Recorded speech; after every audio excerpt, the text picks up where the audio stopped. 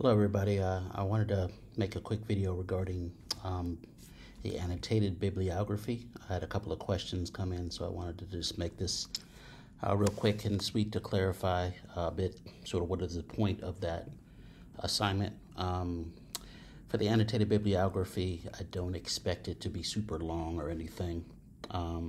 It basically is just like a traditional bibliography with the citation information of your source. And then below that citation information for each individual source, I want you to tell me something about the source. One, what is the source about? Just, a sentence or two perhaps on what the source is. Kind of assume that your reader doesn't know what the source is about. The second part is how does it fit your argument? How does it support your argument? Where do you see it kind of fitting in your paper? So for each source, you have the citation, and you have kind of a summary of the source, and then what it's about, how it fits into your paper. The point of this is that these papers are not just about your opinion, they're based on sources. Your argument comes from somewhere.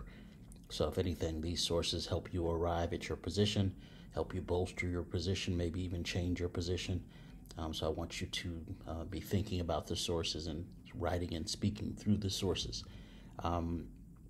So that's kind of the point of the annotated bibliography.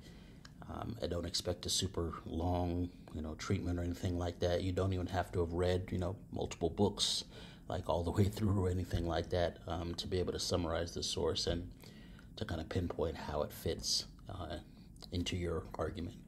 I did include some, links and websites and samples and things as well on that Dropbox page, but just wanted to kind of record that for you.